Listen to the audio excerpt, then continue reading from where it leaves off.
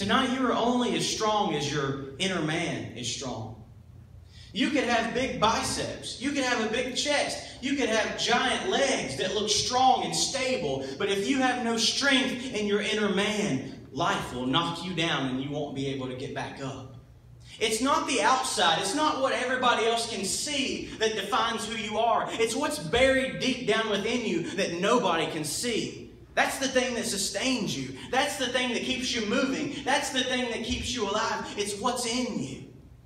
You see people who accomplish great feats in the midst of great opposition. They accomplish it because there's something in them that drives them to keep going. There's something in them that urges them to say, it's not time to quit. It's time to keep pushing and pressing and moving and going and pressing. But it's that thing that's deep down within you that gives you the strength to go.